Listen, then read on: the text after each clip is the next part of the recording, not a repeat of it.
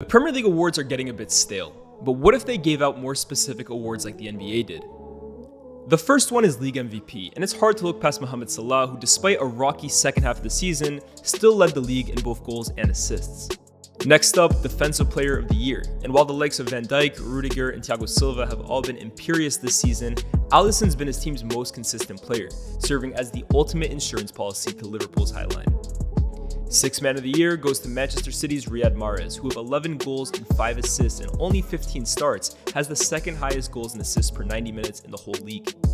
The rise of Jarrod Bowen this season earns him Most Improved Player, as he added a staggering 9 goal contributions from his tally of last year.